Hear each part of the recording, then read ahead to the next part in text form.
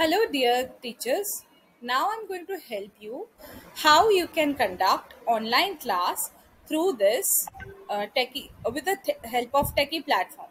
So once you have to create your Google Meet account, you are going to assign this Google Meet to your student. You'll join that class.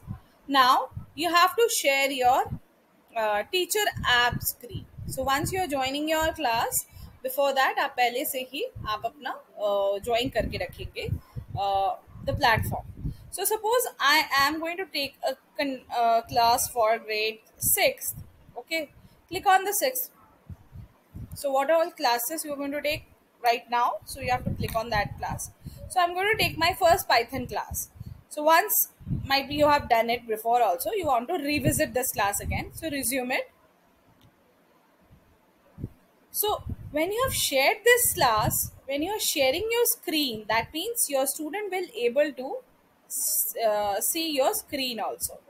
So when you are doing it, so student will able to see the OTP. So 1144 F. So in screen also, Gmeet screen also, student will able to see it.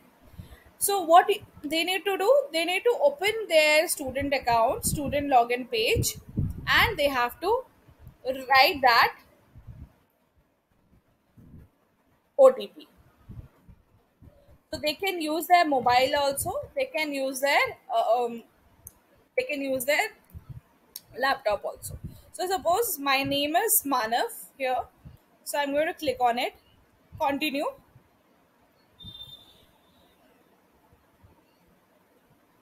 So Manav has joined. So you can see.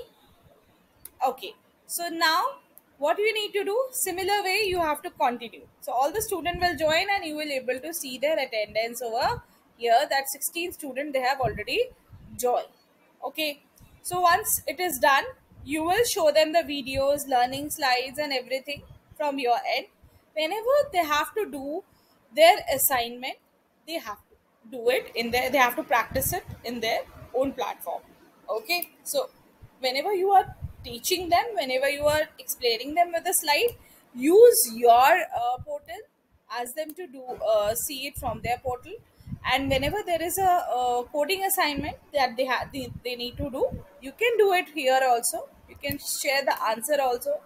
So the way that suits you, आप उस तरीके से उसको कर सकते हैं.